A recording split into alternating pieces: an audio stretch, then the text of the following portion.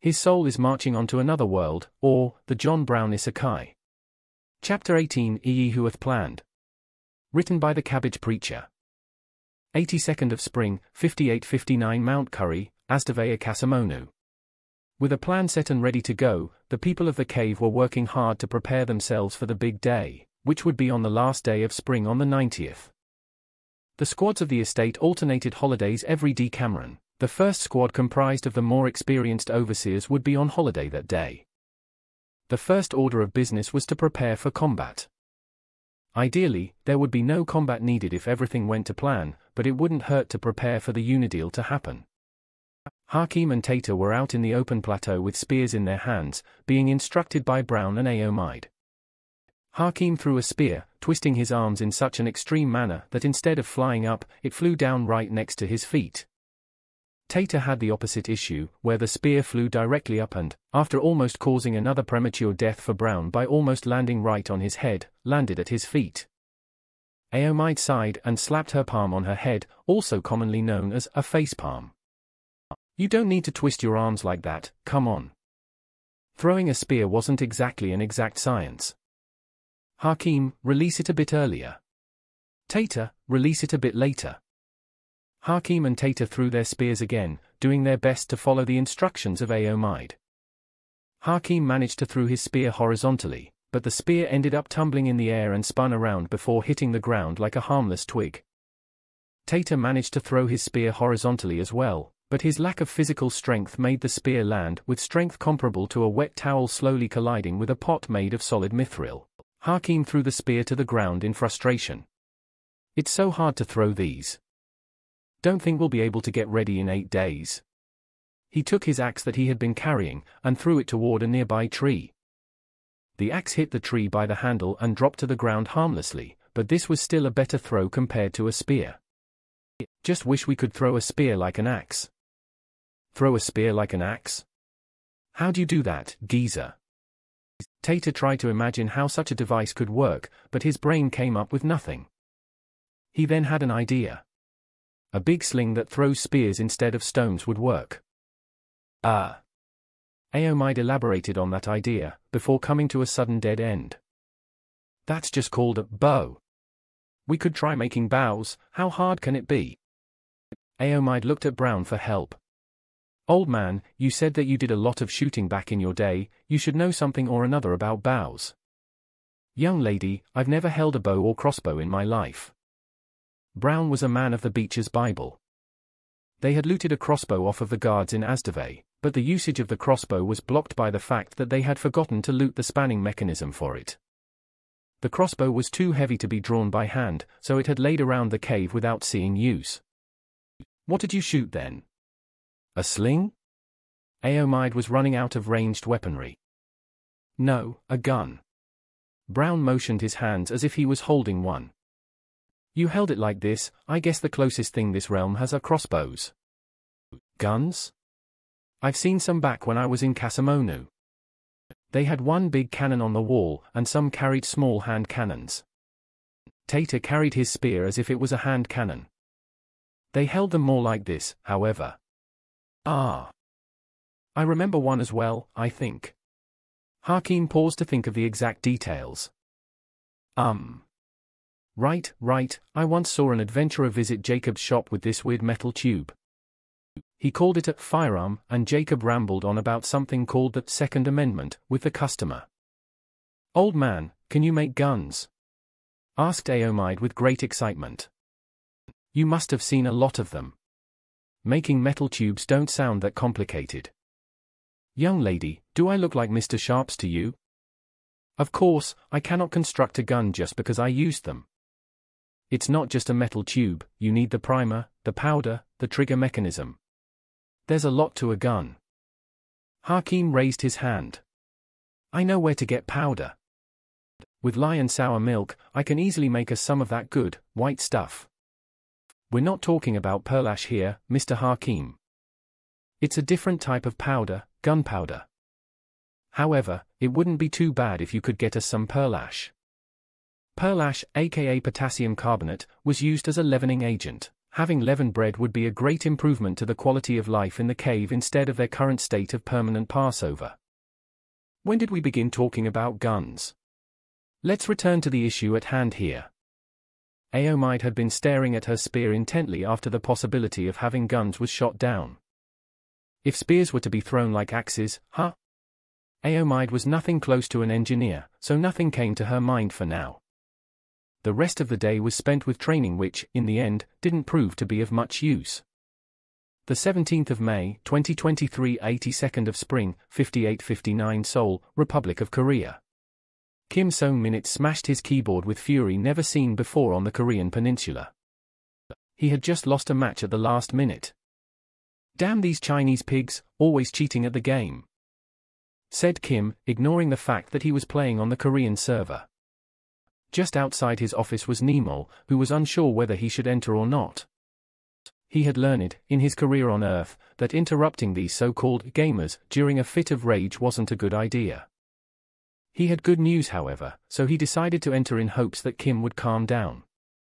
I gently opened the door, and damn Japanese, too wasn't enough.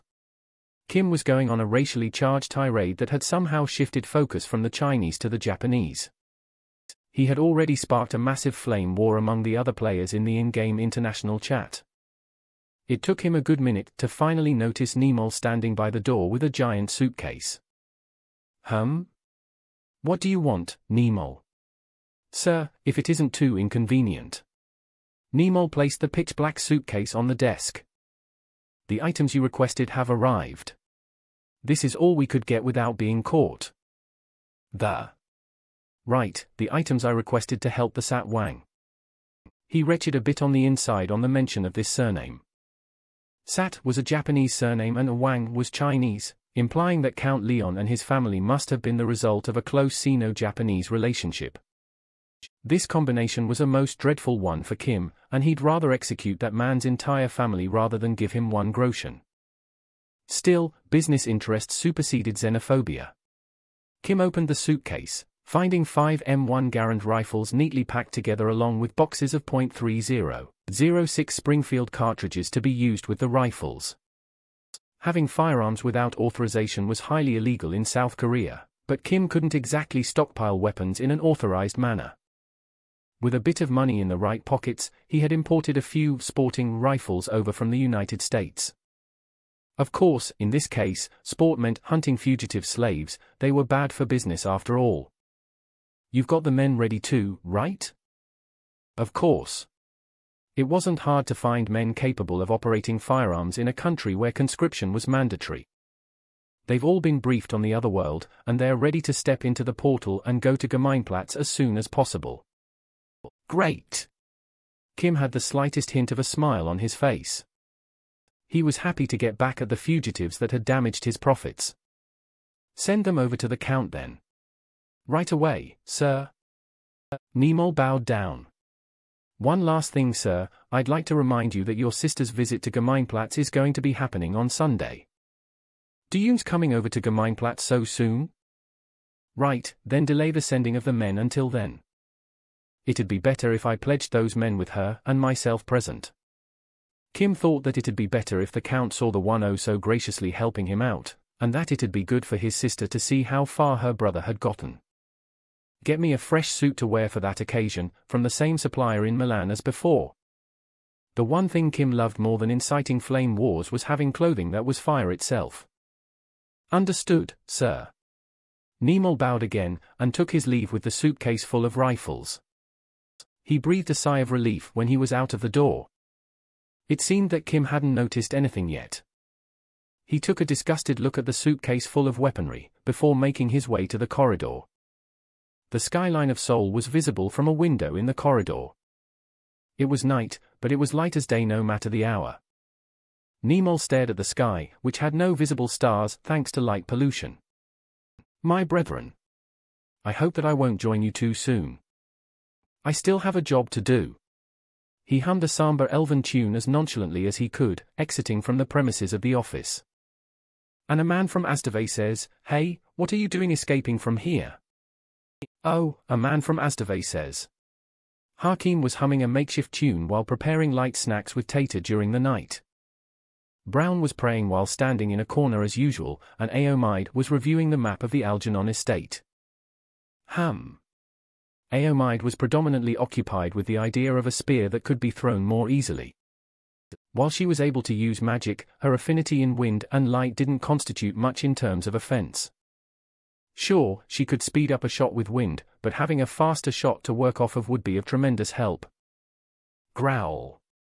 Perhaps this wasn't the right time to think.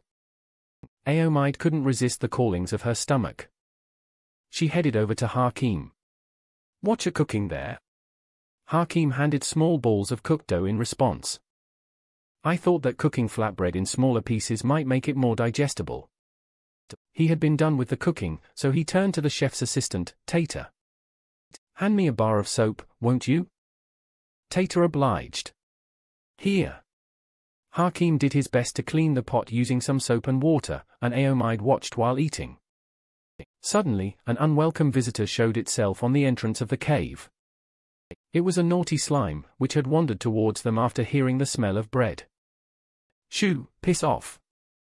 Hakeem wasn't having any of it, so he instinctively used the only weapon currently in his hand, the pot. He swung the pot, and the bar of soap still resting inside of it flew out like a stone launched by a catapult. The poor slime was hit square in its non-existent face, and ran away in terror. "Another bar of the soap, please." "Here." Tater handed Hakeem another bar, and they immediately got back to work. "That soap flew pretty far, didn't it?" The geese inside Aomide's flatbread-fueled brain began turning. What if there was a spear inside that pot instead? She constructed what seemed to be a nonsensical sentence at first, before further deliberation on the topic began shaping something that might actually work. It doesn't have to be a pot. Just something the spear rests on while being thrown in the same manner. "Eureka!" shouted Aomide, who had heard about Archimedes' exploits from Brown but hadn't heard of how to properly pronounce Eureka.